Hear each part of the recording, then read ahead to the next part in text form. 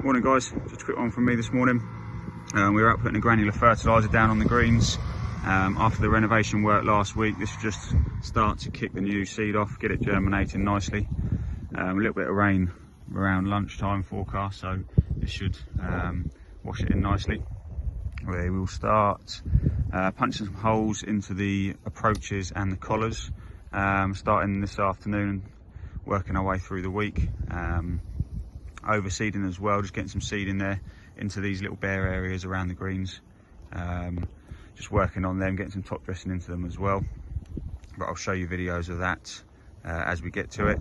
And just a general course cut this week. It's looking pretty wet middle to the end of the week, so again, get what we can done and videos to follow. Cheers.